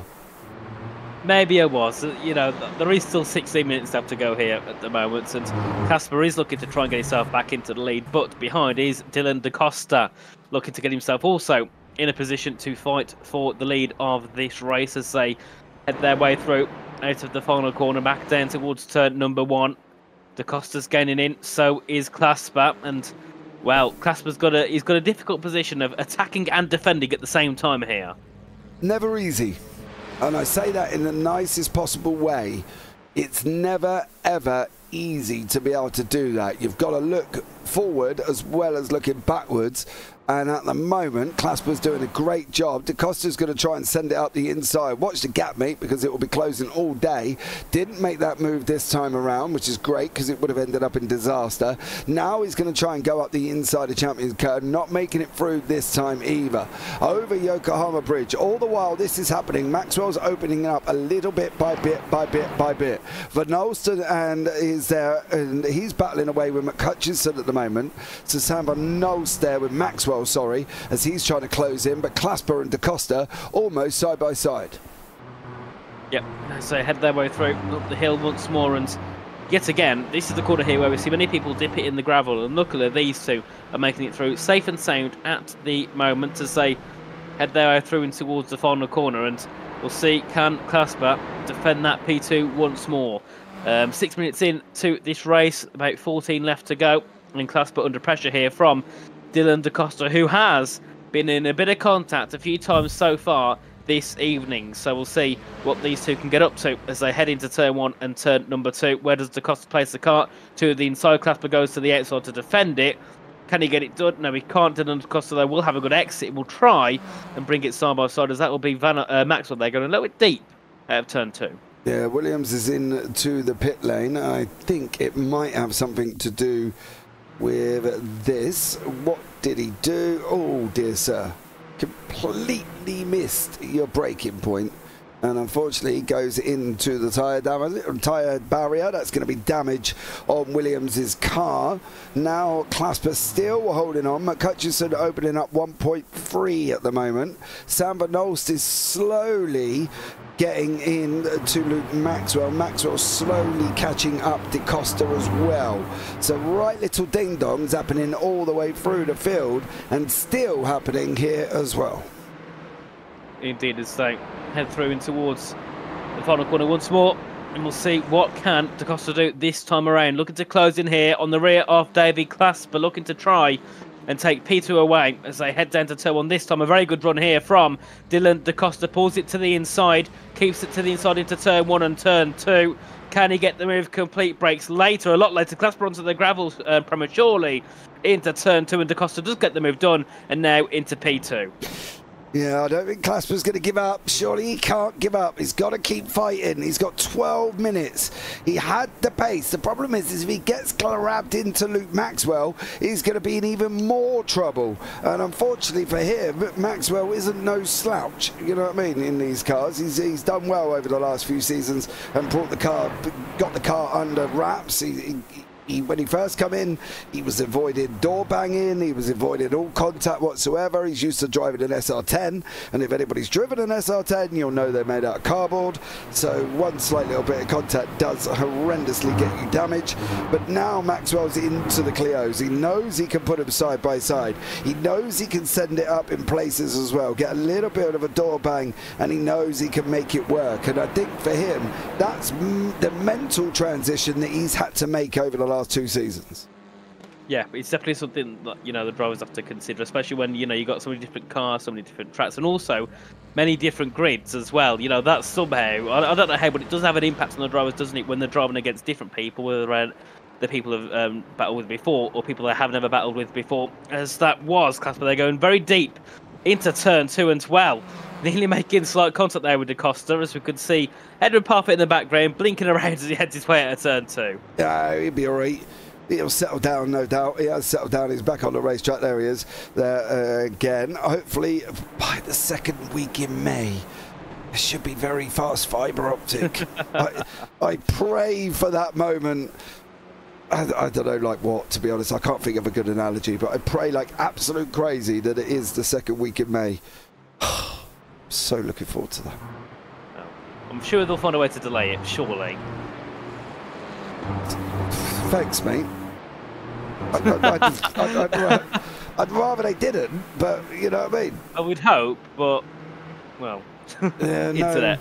I've been told that, you know, it's coming. So I'm living on the prayer at the moment. Well, hopefully it comes soon, and then it can make your life and Edward's life a lot easier when racing and broadcasting. I agree. I do fully agree. Don't. It's amazing how much internet plays a part in what we do online with sim racing, with broadcasting, with everything, and the internet just plays a massive part of it all. And if you're out where I am, where there's more sheep than humans, you can't get great internet. But we've had the Rural Broadband Company, I won't tell you the name because we're not sponsored or anything by them, who have said that they will come and fit Wi-Fi and fibre optic. So it'll be 900 up, 900 down. That's the hope, Nath. That's the hope. That's a nice improvement, isn't it? That is very nice, isn't it? We got upgraded to about 500, and believe me, it feels a lot nicer not having to worry about internet. I agree. A lot nicer. I agree. When my 56 meg at the moment screams at me on a Monday night, when both of us are here as well, and the constant messages from my other two sons. Dad, I've got 300 ping. I'm like, I don't know what that means for you. Well, never mind. Crack on. You'll be all right. David Clasper's hanging on to that third place. Maxwell just can't get near him at the moment, and I'm surprised at the pace that Maxwell had as to why he can't get near him, but he just can't seem to get close enough to make the overtake. No, and that's an issue he has, because Clasper we know is quick, so he can defend as well, which is what makes it even worse for Maxwell, as he nearly takes out the rear of Clasper as they head into turn 3. And the issue that Maxwell has now is Sam Van Alt is also looking to close in and get involved in this little battle for P4 and P3. So that's the only issue Maxwell's got really here, isn't it? He's got Van Alt closing in very quickly behind. Yes. Clasper being a little bit of a cork, but it's driving absolutely amazingly to hold on. Williams has just cleared Barnes. Now that's an Intercracking Racing Championship. I wonder what went on there. How did Williams get past Barnes? Well, it looks like Barnes has actually got a slowdown, and that's going to allow Williams to come through. So that would be taking the last corner a little bit too early and giving Chris Barnes a slowdown. David Clasper just had a little bit of a blink. Luke Maxwell there still trying to close in on him. Just can't get close. I don't know if Maxwell's got damage and is hurting his top speed, but Clasper's almost pulling away on the straight. Yeah, he is, and well, Maxwell has to send it, doesn't he? He has to send it there, has to back out though, and I think he's now just trying to kind of scare Clasper into a couple of the corners, making him go a little bit wide by sending a bit of a silly move, as that will be there. Parfitt dropping back behind Palmer. So to P6 goes Wayne Palmer now, ahead of Edward Parfitt. Let's see what happened here, down to turn 1 and 2. Does Edward go a little bit wide? He does, into the gravel, a little bit similar to what John McCutcheon did, wasn't it, earlier on? He did, unfortunately for the boy there. Needs to watch them off tracks. He got a drive through in the last race for them. He's got 6 minutes to hold on now. This circuit is tough on off tracks, but it's only tough if you start trying to cut the corners. And unfortunately for Edward, he's learning that they can't quite do it. Barnes and Williams having a right little ding-dong. Barnes is literally pushing Williams down the straight as they come into the sweeper. Now he's locked up. God, if they crash into each other, that's going to be a sight and a half, isn't it? Both of the cracking racing boys spinning off ceremoniously here. So let's hope that doesn't happen. Well, they make it through for now, and they're fine. We'll see when Barnes can get the move ahead of his teammate for P9 in the race. And these two, I'm sure they'll give it lots of battling, because they know they're together. They're probably together in the VC, aren't they, here, these two? Having a little bit of a battle for the same team, of course, and Barnes eager to get through Williams, but Rob Williams not moving one bit at all. No, he's not, but Barnes is clear. He's had pace as well, so I'm interested to see if Barnes just decides to go for it, or whether or not he sits there and holds on. At the moment, he's dropped back a little bit. Maxwell's still fighting out with Clasper. 5 minutes remaining. They're going over the bridge, as we've got 8th place there of Ludovic Jure coming under the bridge, with Wayne Palmer and who's there. Edward Parfitt's trying to close on behind him as he's trying to come back through and recover from his incident. Barnes and Williams still going at it, and Maxwell's still there with David Clasper. He just cannot make it through. Yeah, and well, it's like what we saw from Wayne Palmer, isn't it? Just defence. If you can place your car into the correct position, there's no way at all anyone is getting through on you at all Maxwell's got to do is just send it late. He's got to get moving. Clasper goes deep though, doesn't he? Hits the wall.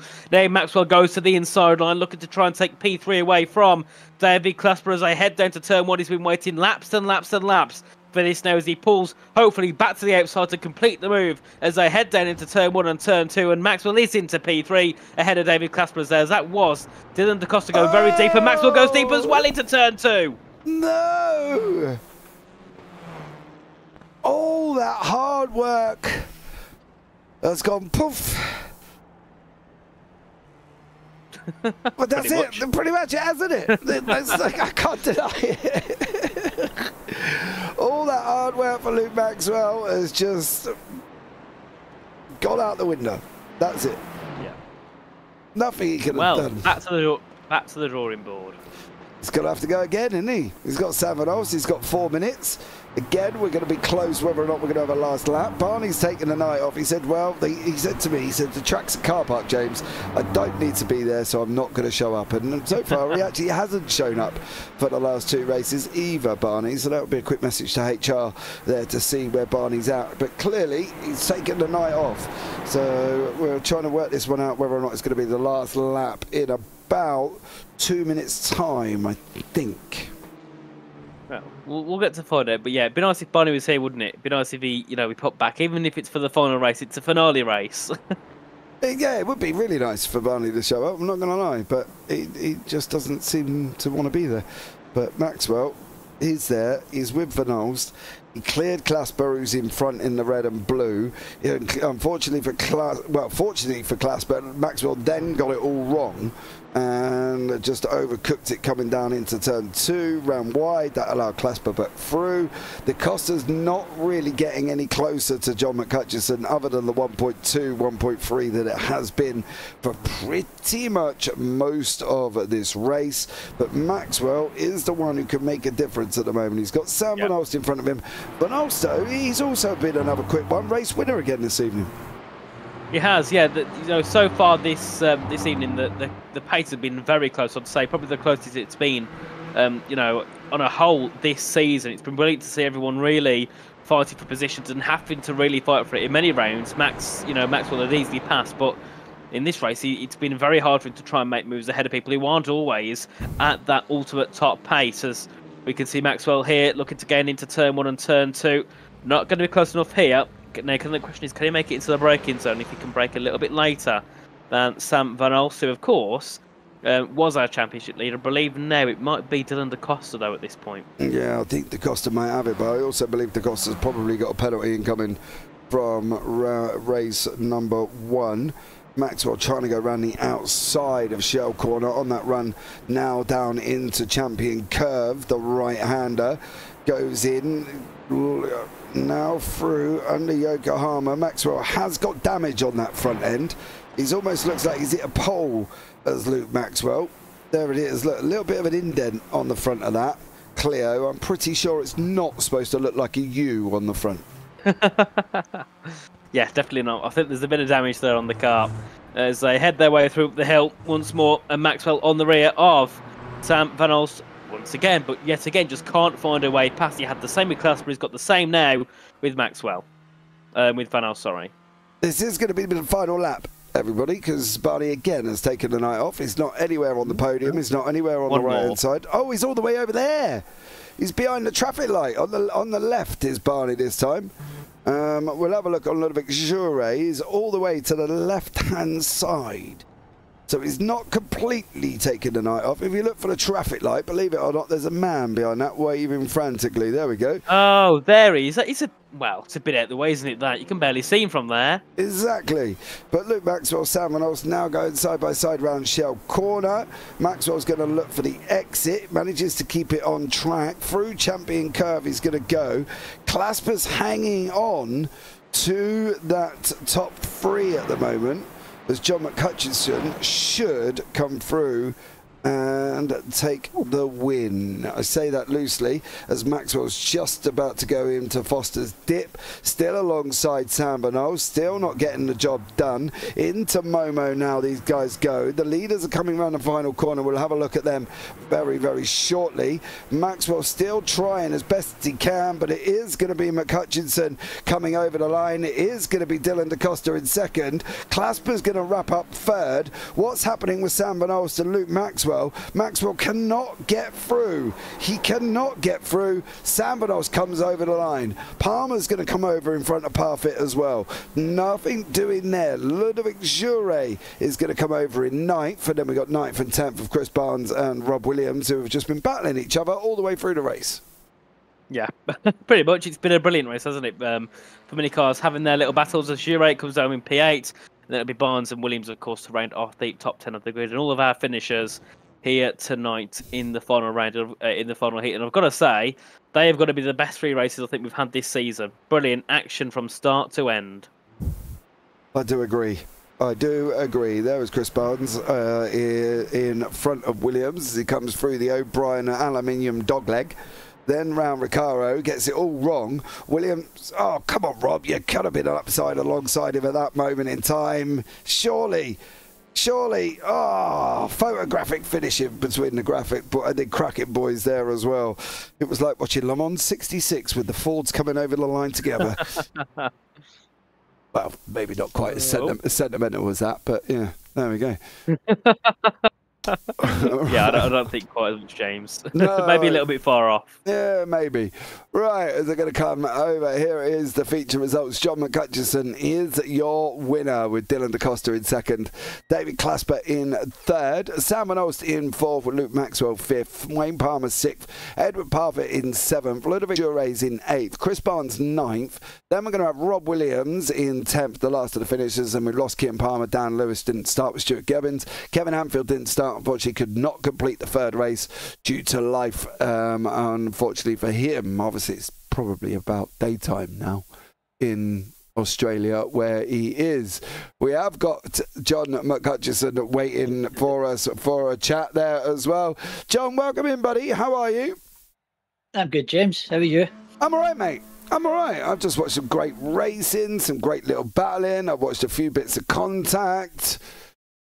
You know, very argy, yeah, a bit argy-bargy out there tonight.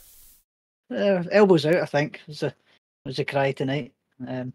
Some of it just, some of it not. So the stewards will have a busy week this week, I think. I think so too, especially when they come out and praised everybody last week for saying how clean it was.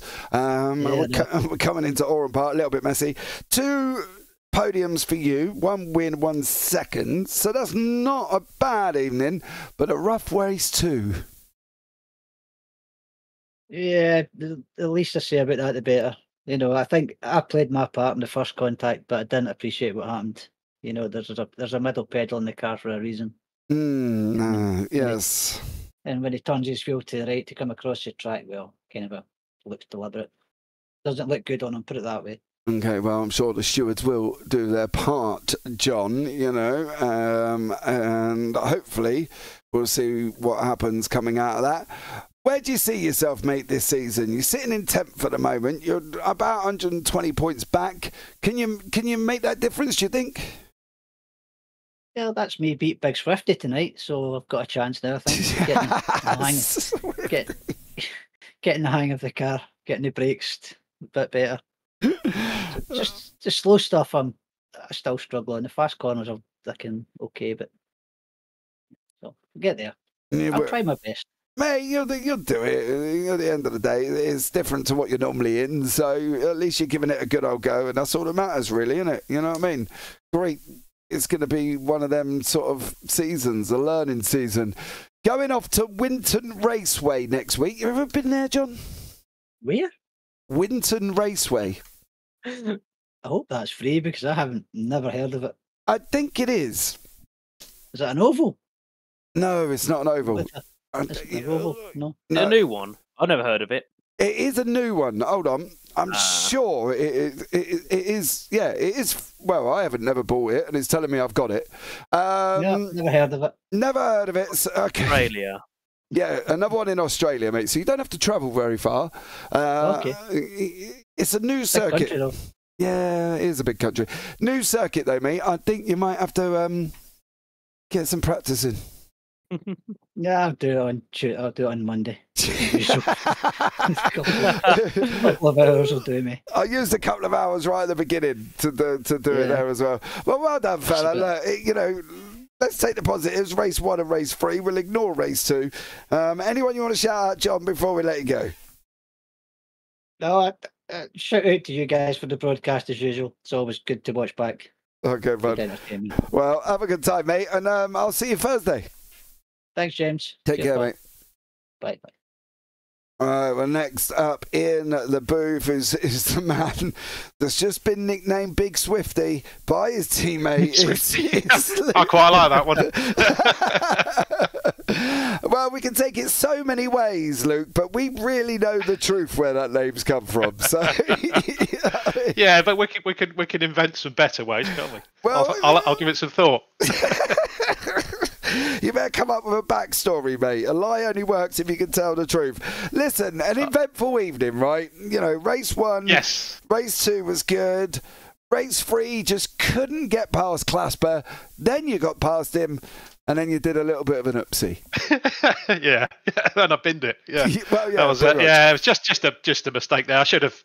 I think he was going to give me the corner, so I should have been a bit steadier going in, but just lost it.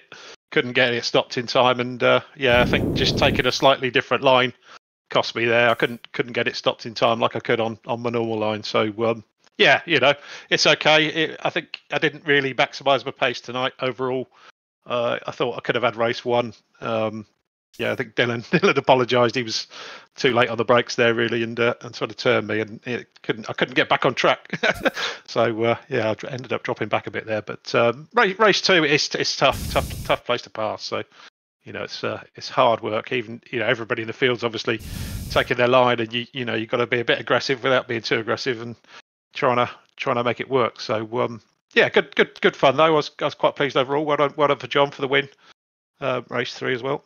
Yeah, how is the aggression going, Luke? Because we know, you've been learning that side of the Clios. Well, I don't know. I was cautious tonight because I don't want to pick up any more penalties. So I've got to be a bit sensible, but it's difficult. You've got to kind of make sure it's hard because the car's so the rear end can be very twisty on the brakes. So you've got to be a bit careful. I was kind of making time on people into turn 1, but try not to go too extreme. But a couple of them did. They went a bit deep, and then you could get on the power early up the inside. And I think I made a couple of passes that way. But it was tricky for sure. And I think generally the aggression's probably okay. We'll see. Yeah, we just watched a contact with you and Chris Barnes, and Chris sending the car sideways 3 times and managed to save it there in race 3. But yeah, he seemed slow on that one. And if I didn't leave enough space, probably not on the exit there. So, but I could see he was going to be slow and just trying to get on the power. But I think we kind of just went into each other there. So that's unfortunate. Yeah, a bit of damage to the car as well, I guess, after that. So it was all right. I had enough pace to try and get past those guys, but it was tough. It was tough. It definitely was there, buddy. Well done anyway for your great evening in points. See where you finish off. Anyone you want to shout out before we let you go? No, we'll leave it tonight. Okay, bud. Right, have a good one, mate, and we'll catch up with you. Yeah. I'll see you Thursday. Cheers, boys. Yeah, hopefully, yeah. Take care, mate. Bye. Well, there you go. They seem quite happy considering John was very cryptic in his wording for race 2. The stewards are obviously going to have a look at it, right? And I expect them to. That's why, obviously, they're stewards. Deemed deliberate by John. Do we think that was the case? Da Costa was going backwards. I don't know. Maybe it was if he's been taken out, I think of course you're going to be a little bit more annoyed about it. So I think we'll see what happens. Okay, well, that's Nathan again sitting on the fence with splinters in his bottom. Everyone here on JPB. Right, that's going to wrap this one up, guys. Thank you so much for joining us. As you've seen, it's been a very eventful race 3. Don't forget, guys, if you want to get yourselves involved in the league, you can. The JPB Discord link is down in the description below. If you want to come along, join us for anything that you want. We've got Clios, we've got GT4s, we've got NASCAR trucks coming. That's almost full at the moment. We're nearly at capacity for the NASCAR trucks, so if you want to come and do that. If you fancy yourself as a bit of a Dale Earnhardt Jr. and you want to run some full-length NASCAR that starts in the beginning of May, come and get yourselves involved in the Discord as well, because there's still places available for that one. But lots going on, as always is on here on the JPB YouTube channel. Look at the videos for the upcoming, and you will see when and where we're going to be. Don't forget to like, subscribe, turn on the bells. But for now, guys, I've been James Parfitt. I've been alongside Nathan Richards again for the evening, and as always, take care, have a great week, and you never know, we might see you on a track sometime. Good night.